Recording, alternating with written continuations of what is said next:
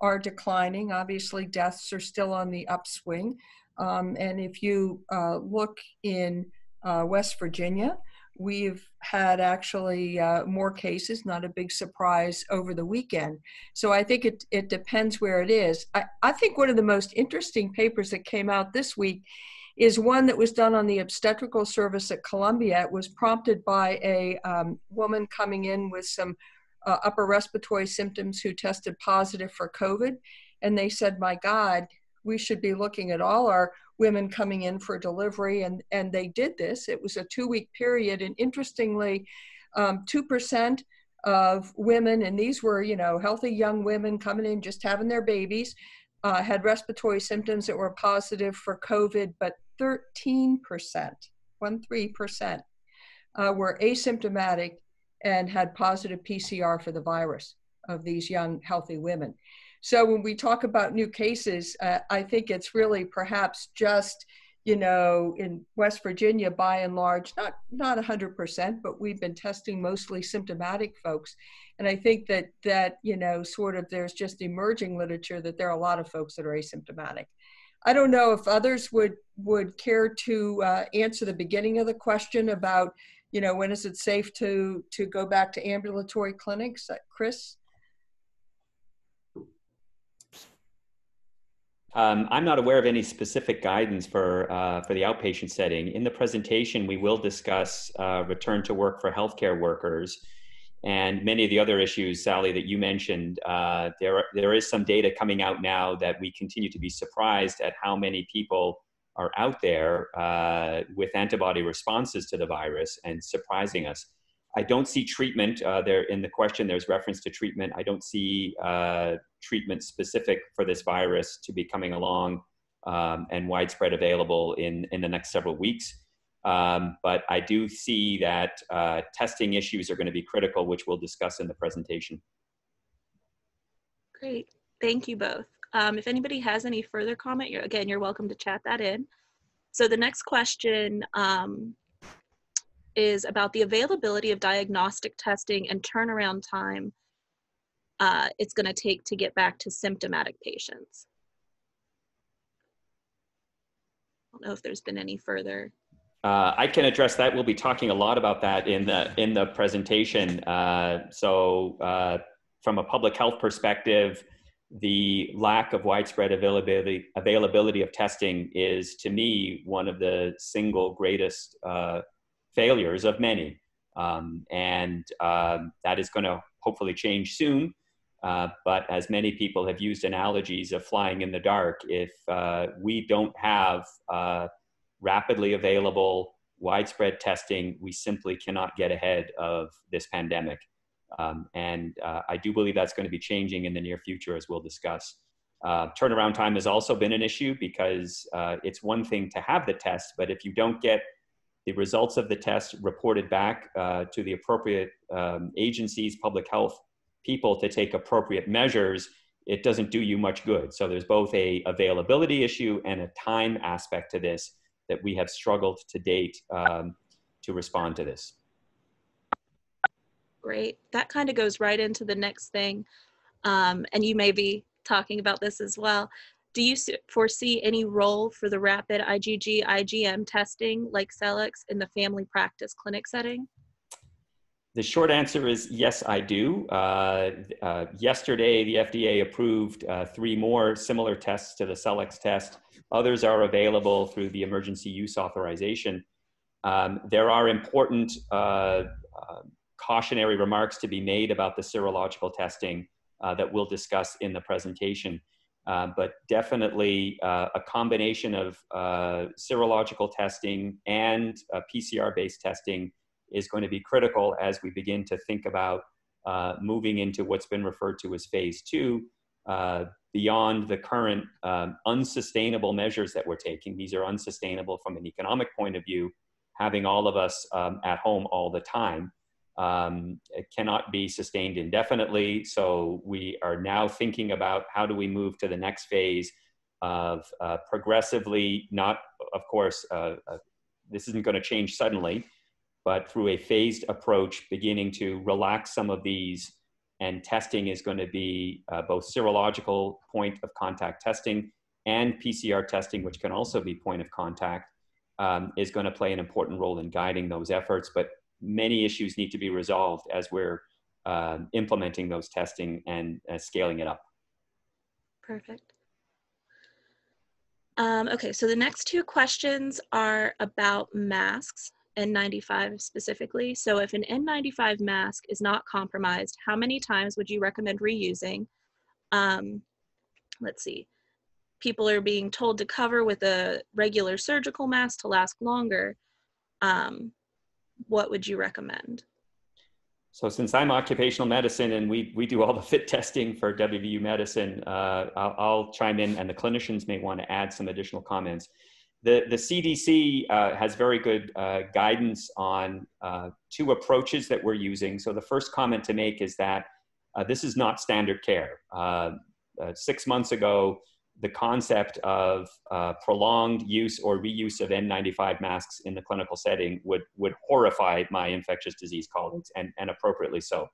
So we are now dealing with a non-standard clinical care. So obviously, if you don't have to use them for prolonged periods of time and you don't have to reuse them, the standard of care is not to do either of those things. But we do need to distinguish between prolonged use and reuse.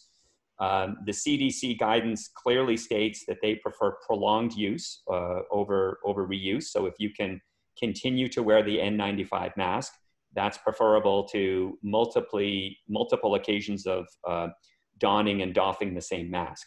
So the key thing to understand about this is you've heard many times, everybody on this Zoom, don't touch your face, don't touch your face. I'll provide a variation on that. Don't touch your N95, don't touch your N95. And for all the same reasons that we don't want you to touch your face, we don't want you touching your N95 mask. So the CDC document says it's really impossible to give you a clear number of how many times you can reuse it. Prolonged use is better, and prolonged use is not going to be according to a fixed duration. Rather, the individual is going to have to take a break to eat, can't tolerate the N95, and that's in all likelihood going to be the limiting factor to prolonged use. And you stop using it when it becomes compromised, through contact. Under the specific scenario described, I would prefer other measures to wearing a surgical mask over an N95. One reason for that is, again, I'm trying to visualize that first of all, and can envision a lot of rearranging and contacting, and we don't want people touching and potentially contaminating their mask or their respirator. And secondly, we want everyone to be as efficient as they possibly can in the use of all PPE. And so now you're using both a surgical mask and an N95. One suggestion I would have under that scenario, would it be possible to use a face shield, which can be washed and sterilized to offer the protection over the N95 versus a surgical mask. That way you can at least save some of the surgical masks, would be my thoughts on that question. And maybe our clinicians want to add additional ones. Oh, and storage, it can be stored in a paper bag.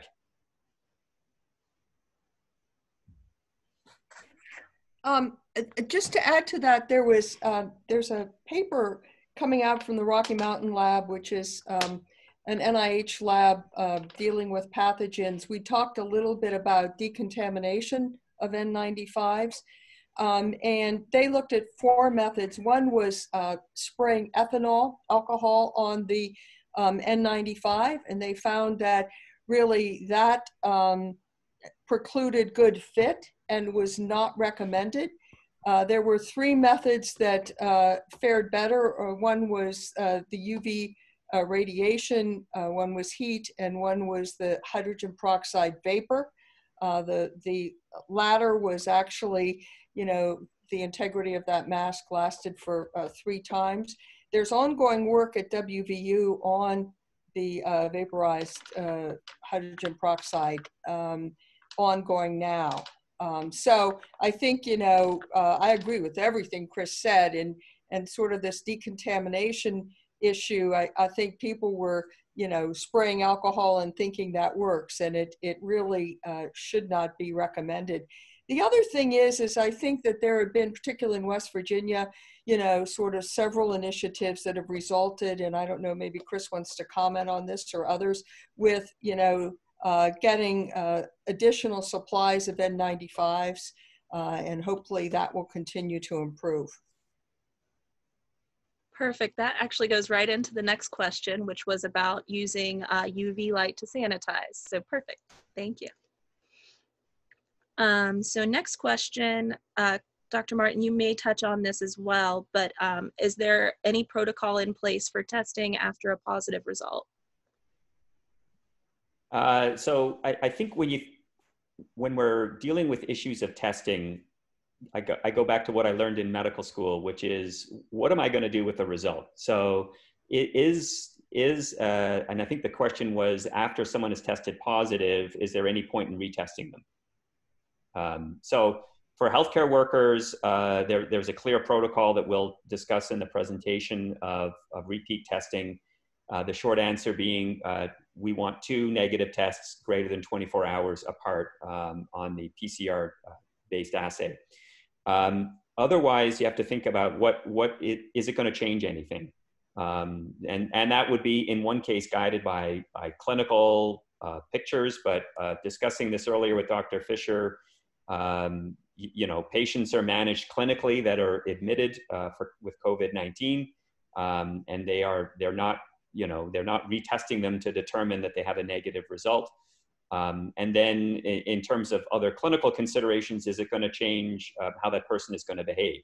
Of course, we're all at home. We're all in Mon County. We're in a hotspot, so we're at home. We're trying to minimize these. Is anything going to change beyond what we're all required to do right now? So I'm not aware of any specific protocol in terms of following up a positive test result. I think that should be guided on an individual basis based on either clinical considerations or how you might manage that individual's behavior, with clear guidance really only being available, to my knowledge, for healthcare workers in return to work. Excellent. Thank you. Hey, Caitlin, could I just go back to the question on UV radiation? You know, these are really specific protocols. It's not like just putting your N95 out in the sun. And I just wanted to make that clear.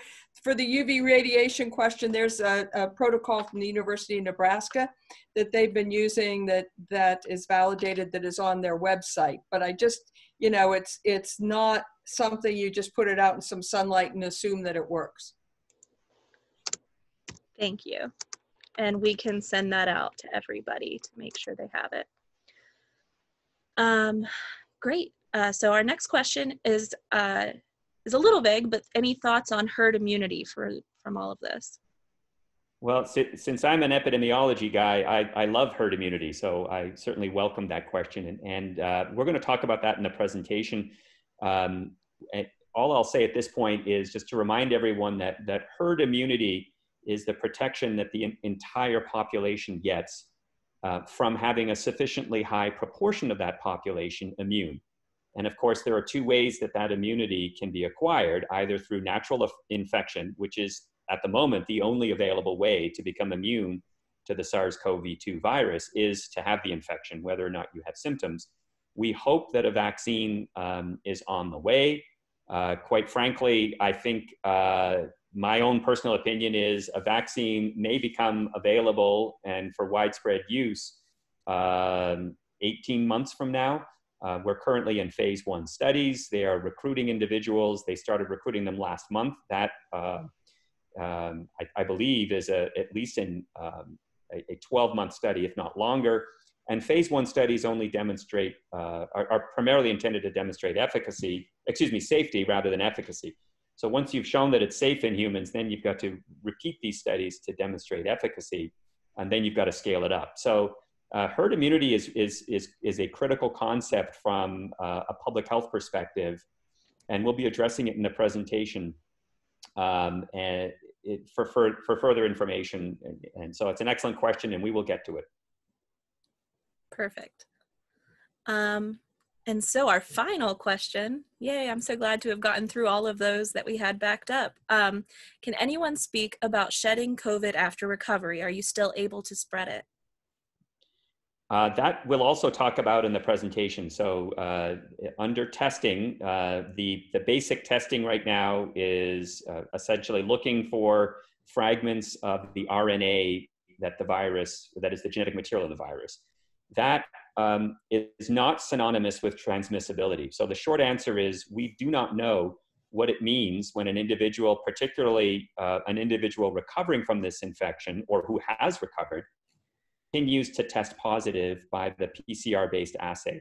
The short answer is we do not know what that means for transmissibility, but you cannot equate a positive PCR test with the presence of viable viruses.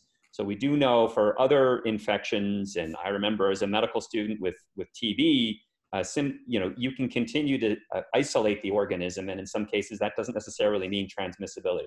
So the short answer is we are seeing prolonged evidence of positive PCR tests. We'll talk about that a little bit more. We do not know what that means for transmissibility. Great.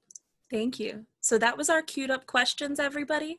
If you have more questions, you're welcome to chat them in and we will get to them after the presentation. But Dr. Martin, are you ready if I share your slides? I am.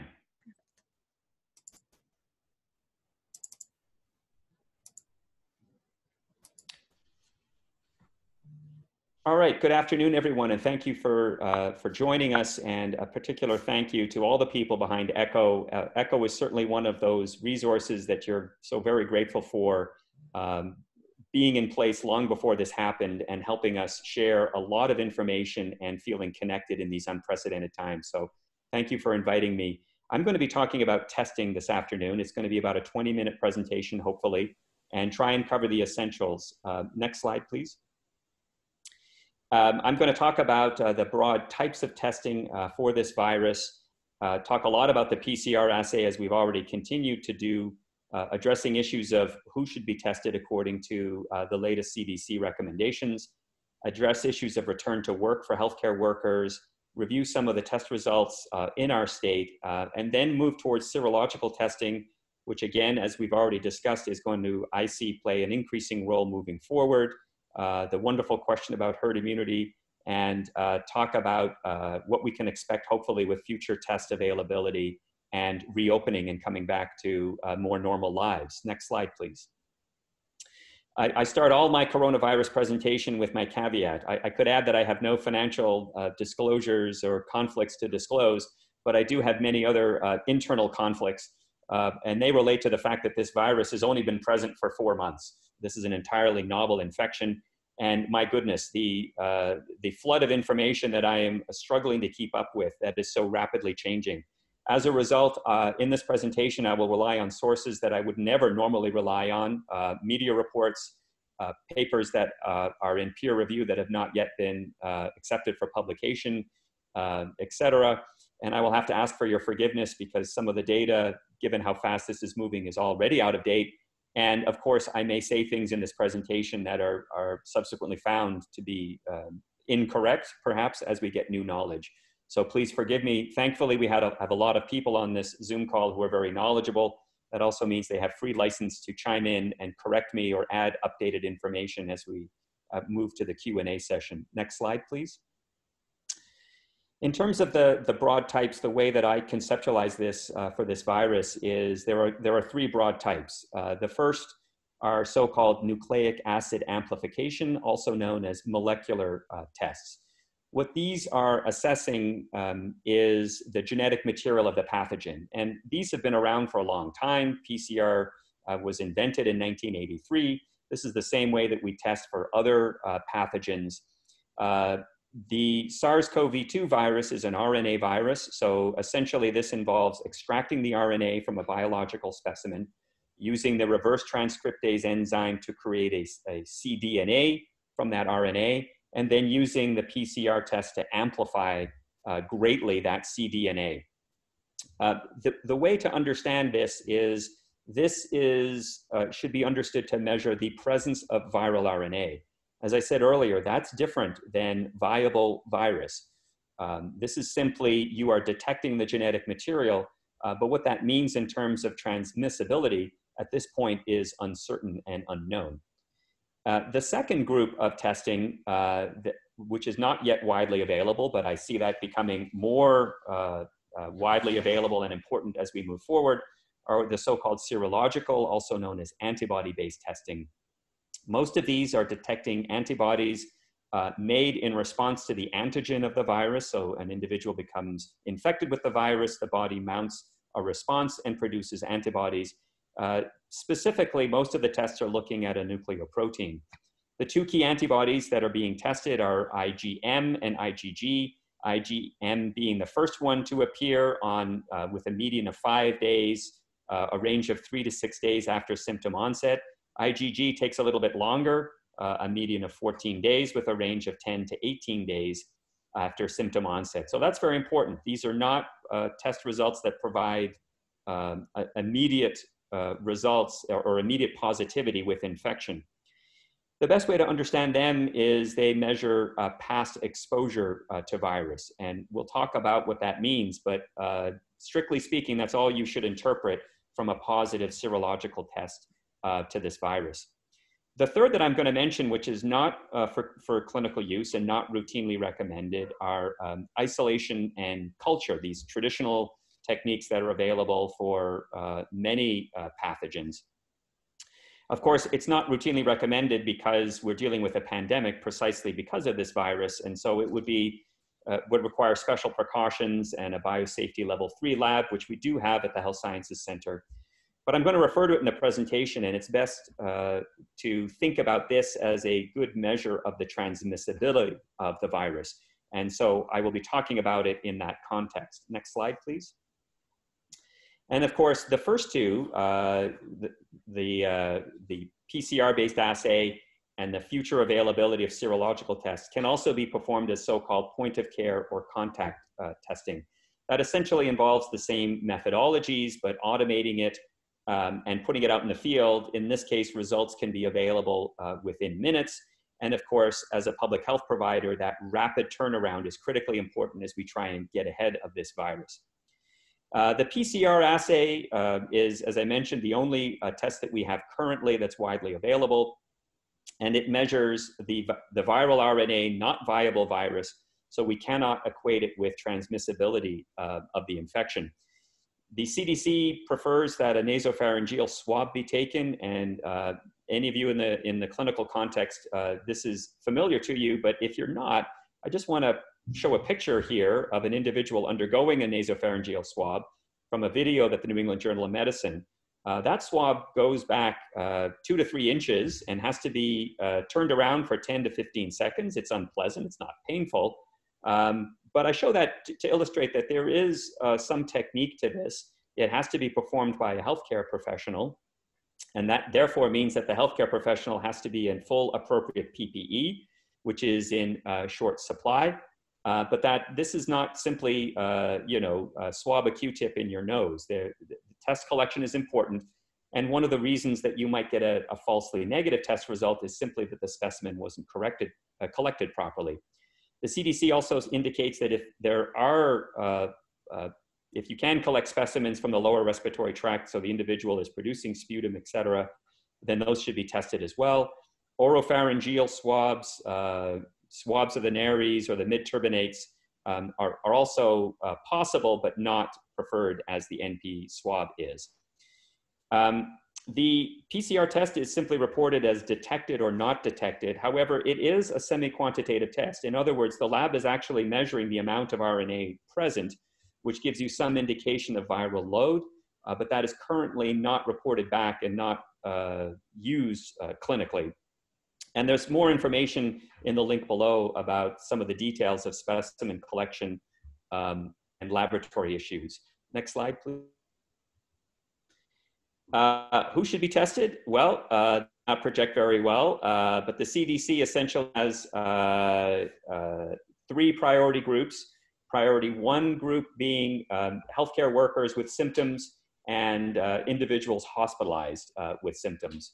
The groups go down into different priorities, but the vast majority of individuals that are being tested at this point or prioritized for testing are symptomatic individuals. And I'd refer you to the website for information on who should be testing. At WVU Medicine, currently, again, they're testing in-house 3 times a day who are admitted or going to be admitted to the hospital, and healthcare workers.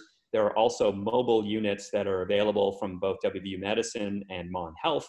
Again, those require a physician order, and the priority is to be symptomatic and meeting symptomatic criteria before you show up at those with physician order for testing. That's going to be an important point that I'm going to come back to later on. Next slide, please. If you haven't already read it, the National Academy of Science issued a document, the link is here, which is an excellent summary of some of the limitations right now in testing. Then they address both PCR assay and also talk about culture results because of what it tells us about this infection. And so the next 2 slides are going to quote extensively from that document, which it's only a few pages, and I highly recommend that you read that as well. They report that viral shedding of the organism is, quote, not uncommon 2 to 3 days before symptom onset. And this, of course, has huge implications for transmission and is one of the reasons I believe that we've had this disease spreading through the community in ways that we haven't appreciated, because people are shedding viruses before they become symptomatic themselves. Initially, it was thought that that was rare, and that is no longer the case. Also, when you move into that symptomatic phase, viral loads tend to be very high or early on. Again, this makes it very transmissible within a population when people are able to spread the disease very, very early on in their symptomatic period. So when you think about making behavioral modifications and staying home, again, these 2 factors are working against us. More severe clinical disease is associated with a longer persistence of the viral RNA shedding. And as I mentioned, we now know that many cases have persistent viral RNA shedding. It's not uncommon for that to be for up to a week after resolution of symptoms. And there's a case report of an individual shedding the virus for 49 days after recovery of symptoms. Again, we don't entirely know what that means in terms of your risk of transmission of the disease. Next slide. In addition, viral RNA has been isolated from stool, anal swabs, and other specimens, and that seems to persist longer than samples taken from the respiratory tract. Again, the role in transmission and whether there is fecal-oral transmission or other transmissions involving this route of exposure are currently unknown. Other body fluids that have been tested listed here seem to usually be negative, but again, we're not at the point where we can counsel patients as to whether or not, for example, this could also be transmitted through sex. Next slide, please. Additional gaps in knowledge. We don't know the effect of treatment on this prolonged shedding. We don't know, as I've mentioned several times, what the relationship is between transmissibility and positive PCR tests, what the significance of those individuals who have prolonged viral RNA shedding after they recover, the importance of those other sites, particularly GI, and we do not yet have innovative assays that address the shortcoming of PCR and tell us if the virus continues to be infectious. Next slide. So turning now to return to work issues, the CDC just updated on April 13th some of their guidance for return to healthcare workers. The link is provided for you here. At that time, they indicated that they now clearly prefer a test-based strategy, which I'll outline for you here. And that is healthcare workers should be excluded from work until, and I want to emphasize that these are ands, and so all 3 of these conditions have to be met for return to work of a healthcare provider: resolution of fever without the use of medications, improvement in symptoms, and, as I mentioned earlier, 2 negative PCR results from nasopharyngeal swabs taken greater than 24 hours apart. That is now the preferred strategy of CDC. Next slide, please. A less preferred strategy, if testing availability is a problem, is to exclude from work. And again, all 3 of these conditions have to be met. At least 3 days have passed since recovery, with defined as resolution of fever without meds, improvement in respiratory symptoms, and at least 7 days have passed since symptom onset. Of course, we now recognize that there are large numbers of asymptomatic infections, as Dr. Hodder mentioned, and a healthcare worker who never develops symptoms is excluded from work until 10 days have passed since the first positive test. There are additional recommendations for what the healthcare worker should be doing once they return to work, and I'd refer you to that link for some of the additional details. Next slide. So turning now to some of the test results in West Virginia, if you're like me, you've been going to this website very frequently. And this is a screenshot that I took yesterday evening, and it's already out of date. At that time, we had tested 17,821 individuals with 718 positive tests. And note that we're consistently running around 4% and have done so, it's creeping up a little bit, but it's been 3.5%, 4% now for a couple of weeks. The reason I show this data is to emphasize that given what I said earlier, that we're largely testing symptomatic individuals, I think it's important for all clinicians to remember that most of the people that have symptoms that are compatible with COVID-19 actually test negative. Only 4% of them are testing positive. And so bear in mind that we still have influenza, we still have RSV, we still have all of those other viruses. And I find a lot of patients are reassured when you tell them, only 4% cumulatively of people have turned out to have this particular virus. So we shouldn't forget those other pathogens. Next slide, please. This is data that I graphed, so please treat it with some skepticism or critical eye. The DHHR stopped reporting the new cases on April 8th. So up until April 8th, this is from the DHHR daily reports on the number of new cases. After that, I relied on data from a press conference that Governor Justice gave where he verbally conveyed some of the number of new cases. The dates that he was providing didn't line up with the prior DHHR reports. So this could be shifted off by a day, but I believe the overall shape of the curve is correct. And of course, what we're all hoping for is that, we've crested the wave, but Dr. Hodder mentioned a spike in cases over the weekend, and I haven't seen today's data yet. But speaking as an epidemiologist, these are relatively small numbers, and it isn't going to take much to shift this in any direction. So it's unclear, what the overall trend is based on these small numbers. It does appear to be encouraging. It wouldn't take much to change this situation dramatically. And this is important as we think about reopening. The guidance that we're following is that 14 days of a sustained reduction in community transmission. So we would not really factor in localized outbreaks, but begin to consider relaxing some of these broad restrictions after about 2 weeks of sustained reductions in community cases. Next slide, please. Turning now to serological testing, the single most important point about serological testing is it must not be used to diagnose infection. The most important reason why that's true is it takes days for you to develop a response. We'll see that there are other problems, but this is not a diagnosis of infection. This is a marker of past exposure to the viral pathogen. It's also important to remember that antibodies are not synonymous with immunity.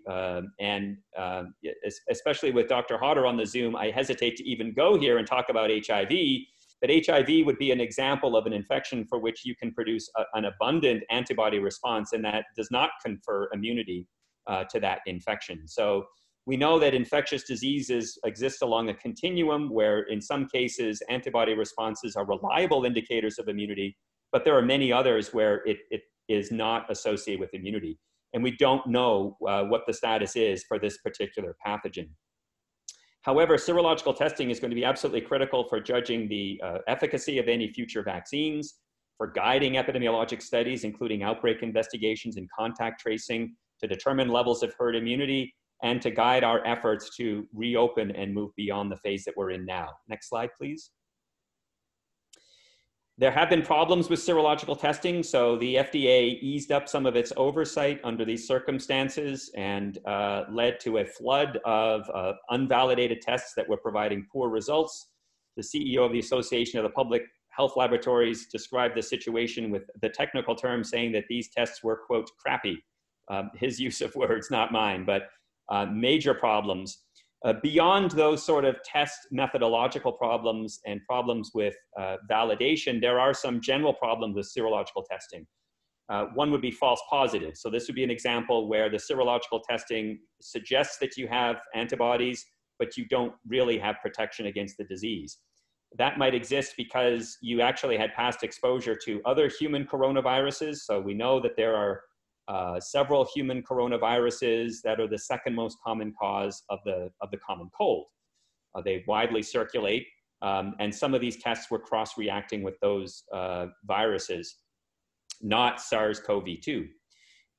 In addition, I teach medical students the 2x2 table, and I saw from the chat some of my former students are on the Zoom, and so this is probably going to make them shudder, but we talk about the 2x2 table, sensitivity, specificity, and positive and negative predictive value.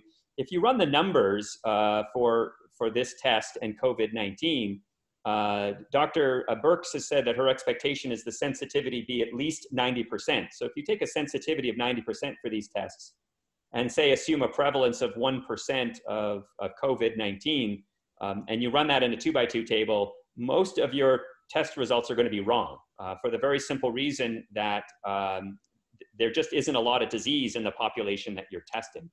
And so that's a general problem with these tests, which might be addressed if you improve some of the parameters, but you're still going to be left with a relatively low prevalence of disease. Remember, 4% of those that we tested positive.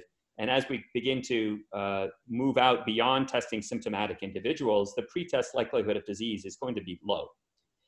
On the other hand, you can also have false negatives if you perform the test too early before the antibody response has been elicited.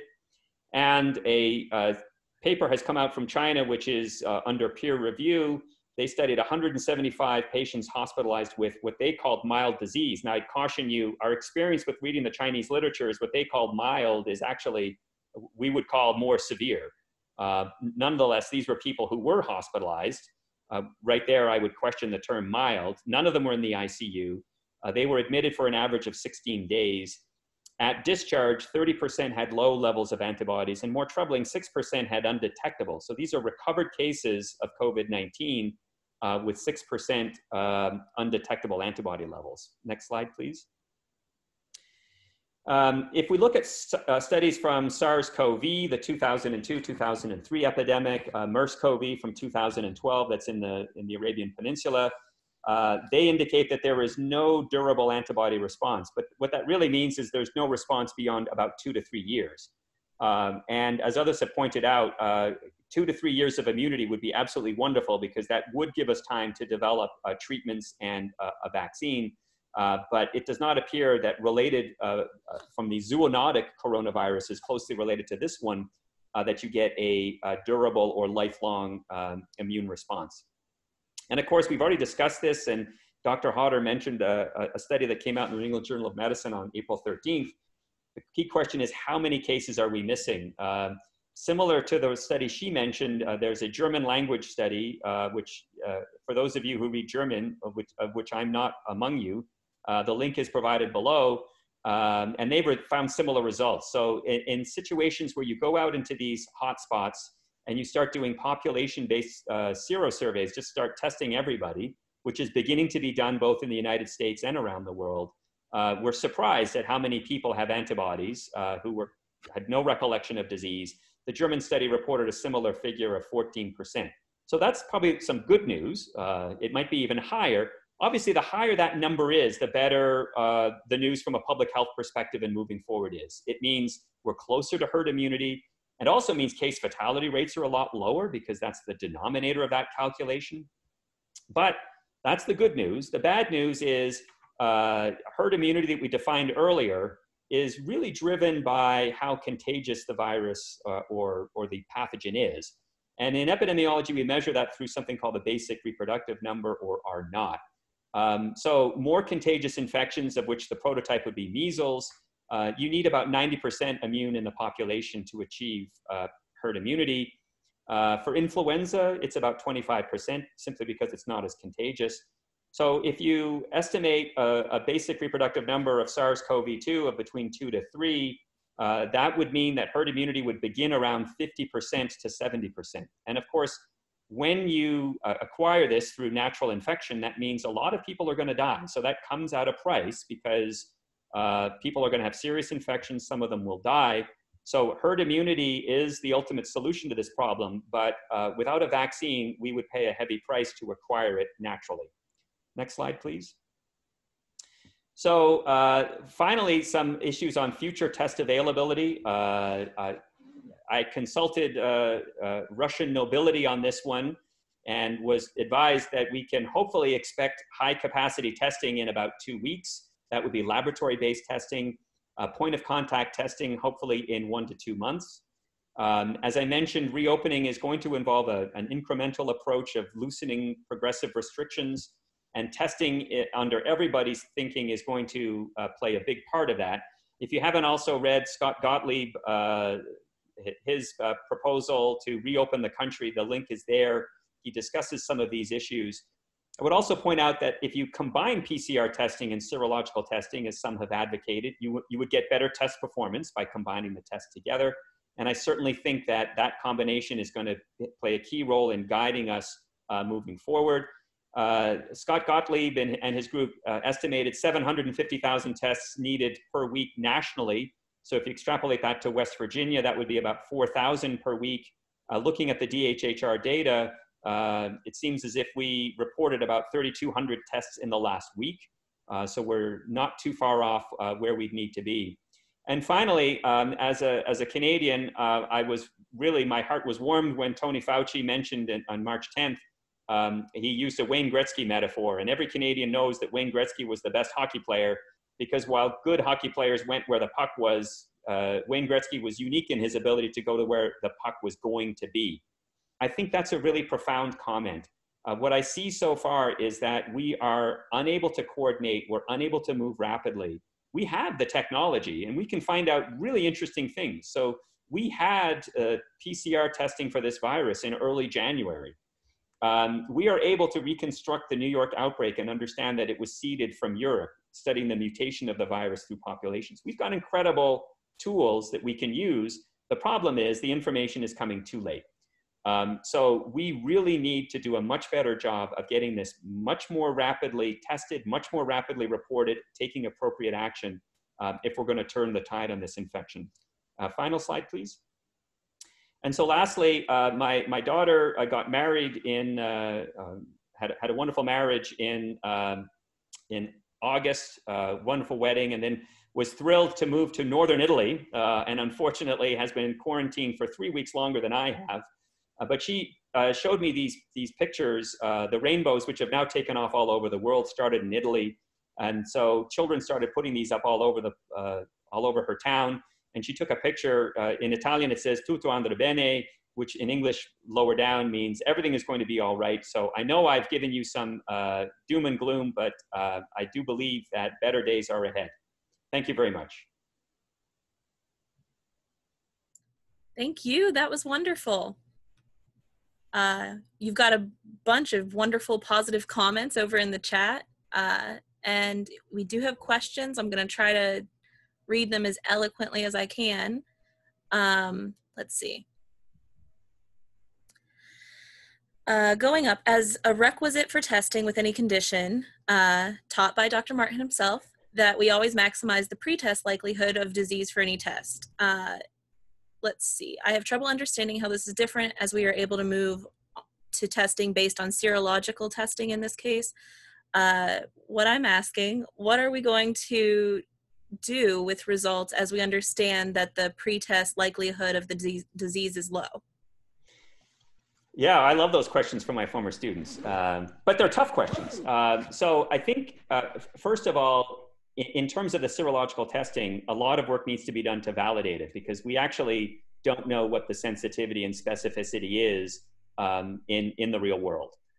So those have not yet been clarified. And so, somebody I was reading earlier described these serological tests as still in their infancy. So it's one thing to do the test, and it's another to know what it means. In terms of targeting testing, I think I recently read a book on smallpox eradication. And what was really interesting about smallpox eradication, we never seem to learn these lessons. When that effort was being led, the thought was that this was impossible. You could never eradicate an infectious disease because you'd have to vaccinate everybody in the world, and that was impossible. The reason that was false was because you don't have to vaccinate everybody in the world. You have to target it, and you have to have, as important as the availability of a vaccine is the surveillance system. And so when you read the history of how we eradicated smallpox, we eradicated it by having very robust, timely surveillance systems. And so when a case popped up in some village in Brazil, we were able to swoop in very quickly and apply a ring treatment and get everybody around it and prevent it from getting out. So I think, Dr. Marsh uses this term moving from a hammer to a scalpel.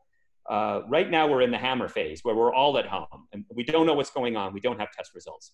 But targeted testing, to get at this question, to maximize the pretest likelihood of disease would mean that you have very rapidly available PCR-based testing of close contacts of an identified case that you're able to quickly go in and take appropriate measures. So more targeted testing, I think, would be very valuable. With serological testing, we're further behind. We need a lot of work to do to even clarify the sensitivity and specificity before we begin to think about how we can perform this test and how we target it. Perfect, thank you. Dr. Hodder, did you have any comment? No, that's terrific. And thank you for that wonderful presentation. It was great. Thank you. Perfect. Next question, is there any plan to use the saliva test that was recently approved by the FDA? I'm glad I provided the caveat. I am not familiar with the saliva test. If anyone else is. Well, I'm not familiar either, but I think Chris, really clearly the FDA really has these authorizations for these new tests, but I think many of them, for all the reasons he mentioned, we really don't have thorough understanding as we would in a situation where, these were tried much more thoroughly. They have described a saliva test. They say, that it is quite good, but I think that there really needs to be more data. At least that's my take on very preliminary stuff that I've read. Perfect, thank you both. Let's see. There have been recent reports of reinfection in patients in South Korea. Has there been any verification for any of these reports? And if those patients are actually able to continue spreading the disease? That's an excellent question. And actually, I was at one point going to include that, but the presentation was getting too long. So on April 10th, the Korean CDC reported, and I just want to clarify from the question, not necessarily reinfection, but individuals who had tested negative and then appeared to be testing positive.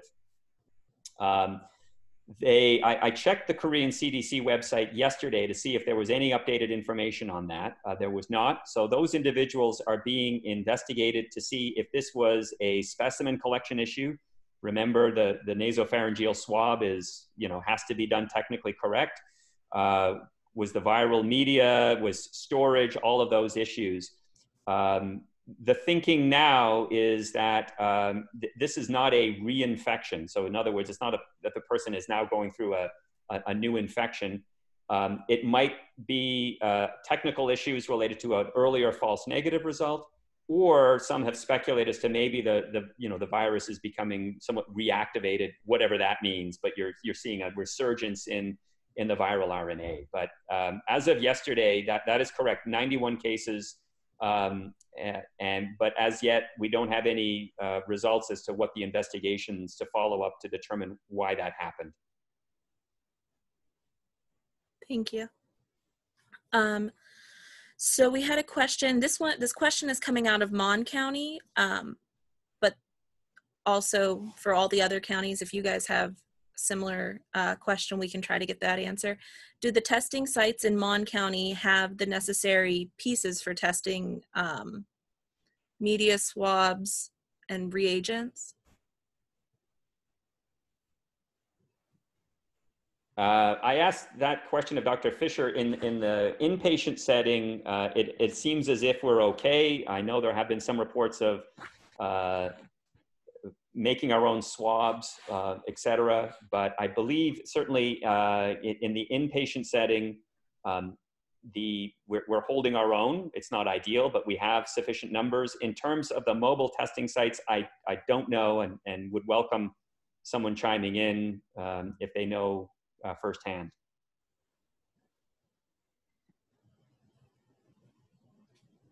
If anybody does have that comment, feel free to unmute yourself and chime in. You know, while we're just giving them that time, there have also been some examples of mobile units being set up and great capacity, and then nobody shows up. So in some parts of the country, not here. So again, we have this coordination problem. And you know, from a public health perspective, our healthcare system is not amenable to the kind of coordinated responses that we need here. We have a patchwork healthcare system with different hospitals, different, you know, private labs, state labs. There are problems with getting all of this coordinated and avoiding duplication of cases and getting it rapidly reported. Yeah, and I would just add about the swabs. The problem is it just can't be a cotton swab, you know, a Q-tip. It has to really be a specific synthetic swab, because if you use cotton, you know, sort of the virus glums on, and it really is, you get results that aren't accurate. I do not know the situation, and please someone else comment on the drive-through testing sites availability of testing materials. I've not heard that there is been a recent problem with that, but I don't know. This is Lisa Costello. I'll try to chime in. I'm currently working with the Bureau for Public Health. Certainly test swab and all of the components that impact the test. People talk about test kits. They don't just come in one cute COVID testing kit. There's different components depending upon the different types. And so the FDA did expand the types of swabs that were approved to be used to collect specimens. That did broaden the opportunity, that it basically opened up more types of swabs you could use. I'm looking for that link that I'll try to get in the comments or give to the ECHO team to share and follow up emails.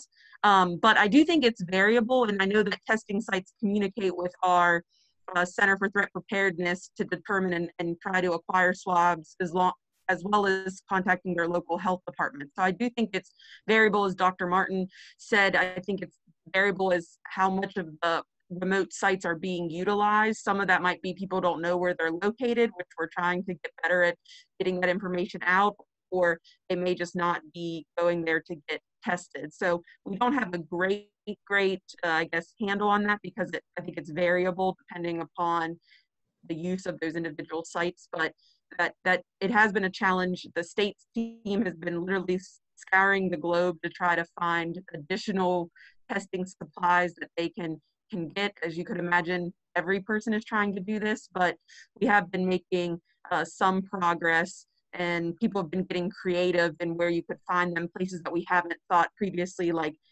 veterinarians' offices that are pretty much closed down. They would perhaps have a reserve of swabs that would be appropriate to be used, and then you could acquire that supply. So sometimes reaching out in your community level to some of those places we would not probably typically think of using can help increase your individual supplies. Hopefully that hit on it a little bit, not probably a comprehensive answer, but that's what I can report from the state. That's perfect. We appreciate it. We are almost out of time, but we have 2 more questions. So one of the questions is that some sites have been using a finger stick test that has rapid results in 10 minutes. Is this accurate? Is this an accurate test? I'm not familiar with that specific test, but I can state that generally speaking, point of contact testing is not validated yet in the clinical setting. So that a lot of these are available through the FDA's emergency use authorization, but I think there are some concerns that we may be loosened up a little bit too much, and a lot of tests that are getting out there have validity concerns. But I'm not familiar with that specific test. Great. Thank you. If we have any more information about that, we can send that out, definitely. And then finally, Dr. Karshinas, if you want to unmute yourself, you had a really excellent question that I don't think I could deliver as eloquently as you, if you would like to.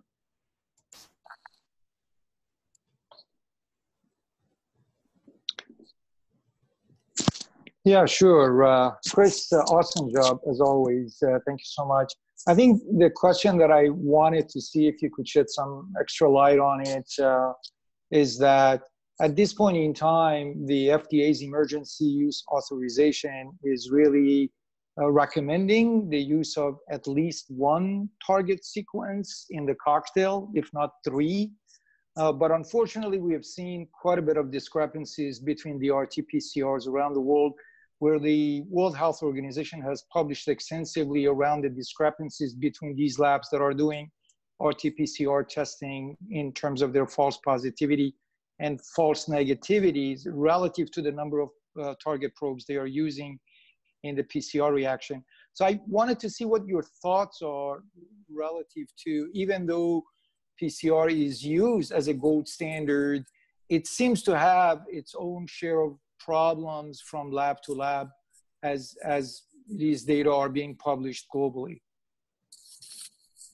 Yeah, I don't have any specific knowledge on sequence-related issues, but again, we are flying on the seat of our pants here. So there's a lot of issues as we move along in terms of specimen collection, what these test results mean, et cetera. But I don't have any specific knowledge on specific technical concerns related to the genetic sequence probe that's used. I don't know if anyone else wants to chime in on that one.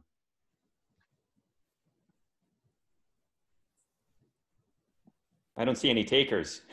You can tell us, Ali, for the next echo. No, nice job. Great job, Chris. Proud of you. Thank you. Well, great. Thank you all. I am so pleased to have gotten through our queue of questions. That was really building up, and I'm glad that we got to address all of that. Dr. Martin, thank you so much again. I hope you get to read some of the chats that were really hyping you up, and thankful for you being here. A couple of announcements for next time. We're hoping to have a pulmonologist talk about some of the respiratory issues around COVID. So we will let you know in that reminder email. Look for that on Tuesday. We will be extending this series into May. Right now, we're certain we'll do the first week of May, and we will continue as this situation evolves. So if you guys have any more questions, obviously you're welcome to chat them in, but you are also welcome to email Mitra or myself, and we'll get them on the queue. Also, we have a lot of the team over at the CTSI have created a web page for these Q&As. So any questions that you're interested in or that were addressed in the last point, we have answers to them on a page, and we will send you that link in the recap email. But that is it for us, and thank you all for coming. It's wonderful to see you all, and everybody have a wonderful day.